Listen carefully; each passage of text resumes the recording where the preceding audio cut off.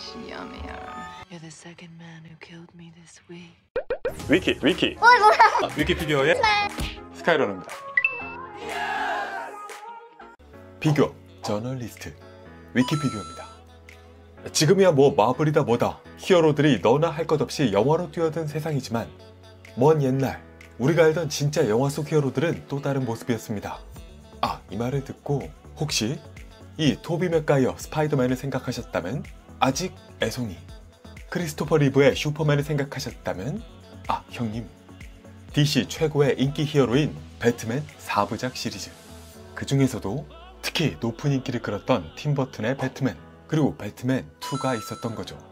정의의 히어로이지만 극단적인 양면성을 지닌 불안한 존재 배트맨 역의 마이클 키튼, 빌런계의 레전드로 남은 조커 역의 잭 니콜슨, 이 두 인물을 중심으로 어둡고 우울하지만 팀 버튼 특유의 기괴함과 미술 등등이 어우러졌던 작품, 이 영화들이 있었기에 지금 현재 우리가 알고 있는 영화 다크나이트, 그리고 코믹스 등에서 익숙한 다크 히어로 배트맨과 광기의 조커 등등이 탄생할 수 있었다 볼 수 있을 겁니다.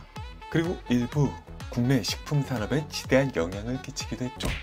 그렇게 엄청났던 팀 버튼의 배트맨, 그 후속작 2편 배트맨 리턴즈에서 감독 팀 버튼은 더더욱 자신의 컬러를 드러내면서 원작 코믹스의 다른 캐릭터들을 또 새롭게 그만의 캐릭터로 재창조해냈는데요. 인상적이었던 빌런 펭귄과 함께 빌런인가 히어로인가 이름 그대로 변덕스러운 고양이 같은 모습의 DC 대표 여성 캐릭터 캐트우먼이 오늘의 주인공입니다. 평범한 비서였지만 억울한 낙하 이후 신비롭게 고양이와 함께 다시 태어난 캣맘 셀리나 카엘, 9개의 목숨을 가진 존재로 스스로를 칭하며 고담시를 누비는 새로운 캐릭터로 등장했는데요. 특유의 양면성을 잘 연기해낸 배우 미셸 파이퍼의 퇴폐미 덕분에 더 높은 인기를 끌었던, 그러니까 이후에 얘는 뭐 당연하고 다크나이트의 그녀보다도 더 강력한 대표성을 지닌, 오히려 원조 코믹스보다도 캐트우먼이라면 더 먼저 생각나는 그런 캐릭터가 바로 이 배트맨 리턴즈의 캐트우먼이었습니다. 그리고 지금은 개미들 엄청, 아무튼 그런 전설의 레전드 캐릭터 이 캐트우먼을 프라이먼 스튜디오, 그리고 대한민국의 피규어 제조사 블리츠웨이 1대 3스케일 스테이지 피규어로 공개했는데요. 뽐뿌를 불러일으키는 위키 피규어 뽐뿌왕 프리뷰와 함께 이 제품 살만한 걸까? 함께 살펴보도록 하죠. 일단은 영화 인물 피규어로서 가장 주목할 수 있는 헤드는요, 정말 잘 나왔습니다. 그러니까 마블 캡틴 아메리카 헬멧처럼 얼굴 일부분을 가면으로 가리고 있어서 이거 닮았는지 아닌지 알 수가 없던 그간의 제품들은 그냥 적당한 핑계였구나 싶을 정도로 배우의 모습을 잘 담고 있어요. 아마도 이 모습을 모티브로 만든 게 아니었을까 싶은 이 헤드, 노출된 이목구비도, 표정도, 그리고 이 배우 특유의 특징을 가장 잘 보여주는 미소와 입가의 주름까지 정말 제대로 표현하고 있죠. 이 헬멧도 마찬가지로 핸드메이드 특유의 비대칭 노출을 잘 잡아주고 있고요. 오히려 영화에서는 다소 옛날 영화이다 보니까 좀 보이던 그 어설픔들, 살짝 든 헬멧의 핏감이라든지 그런 등등을 피규어에서는 깔끔하게 잡아주고 있습니다. 눈화장이 약간 더 진한 것 같지만 그건 오히려 더 리얼해 보이기도 하죠. 여타의 프라이머 블리츠웨이 역캐들과 마찬가지로 이 속눈썹은요 식모 형태로 표현해주고 있고요. 또 바디로 넘어가면 이건 굉장히 미화되어 있습니다.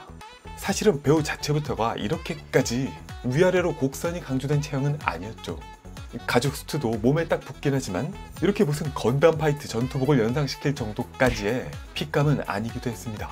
하지만 오히려 이런 모습이 많은 분들의 기억 속에 남아있는 뇌리 속 그 모습, 그쪽에는 오히려 더 가까울지도 모르겠어요. 의상은 전체적으로 풀 조형으로 만들고 있고요.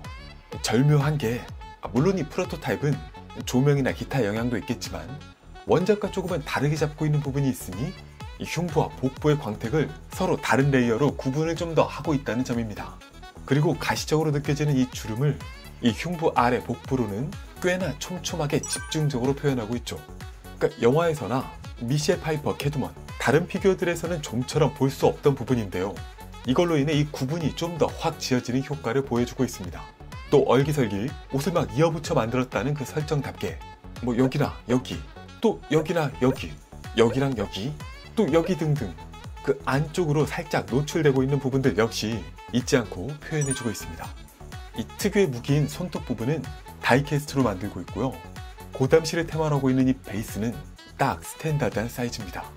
그리고 여기에다가 원작의 인상적이었던 네온 사인 헬로 데어가 헬 히어가 되었던 그 부분을 LED 라이터까지 담아서 표현하고 있죠.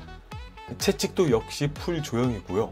또 부츠의 몰드가 굉장히 섬세합니다.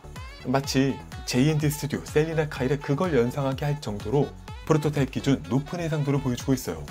또 보너스 파츠로 미스 키티 피규어, 이렇게 꼬리를 들고 있는 게 채찍을 든 캐트우먼과 묘하게 잘 어울리기도 합니다.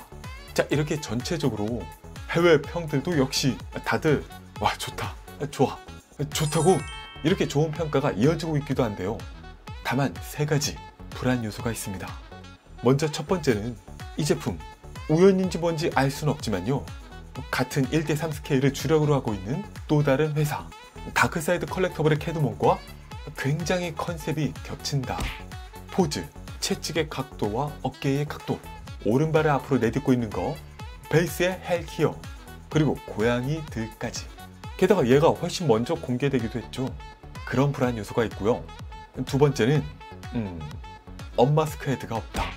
물론 그동안 이 미셸 파이버 캐트우먼의 다른 제품들 대부분 많이 언마스크 헤드 없었습니다. 하지만 문제는 위에 다크사이드 컬렉터블이 언마스크 헤드를 포함하고 있다는 점이죠. 이게 물론 식물을 하지 않는 한, 아니 식물을 한다 해도 이 헤어를 재현하는 게 많이 어렵긴 하겠지만요, 만약 그랬다면 이런 하프 마스크 헤드 이 정도 추가 생각하는 것도 차별화되고 좋지 않았을까 싶어요. 따로 나오려나? 그리고 마지막 불안 요소는 종종 프라이머 블리츠웨이가 지적받곤 하는 프로토타입 그리고 양산의 갭입니다. 이건 사실 제품마다 케이스 바이 케이스, 또 캐릭터마다 체감이 다르다는 점 때문에 미리 단정할 수는 없는데요.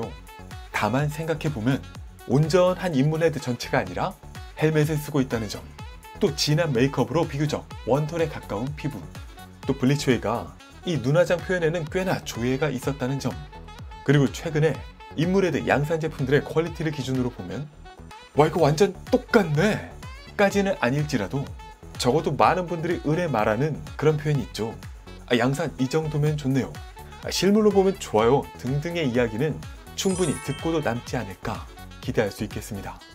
실제로 양산품 기준 저는 꽤 만족스러운 제품들도 있었거든요. 그리고 무엇보다 역대 이 배트맨 리턴즈 캐트우먼 스태츄나 피규어, 현재 경쟁 상대인 다크사이드 버전까지 포함해도 일단은 베스트? 그래서 위키피규어 뽐뿌 지수는 8점입니다. 다 좋은데 일단은 이 라인업이 다 구축되지 않았고 가격 방어는 모르겠다. 또 어디서 어떻게 나올지 모르니까요. 살짝 지켜보는 것도 좋겠습니다. 그나저나 배트맨 포에버는 이미 있었죠. 앞으로 배트맨 리턴즈 아니면 1편 버전 배트맨도 그 출시를 기대해봐도 좋지 않을까. 피규어 저널리스트 미야오 위키피규어였습니다. 위키 구독, 좋아요, 알림 고고고!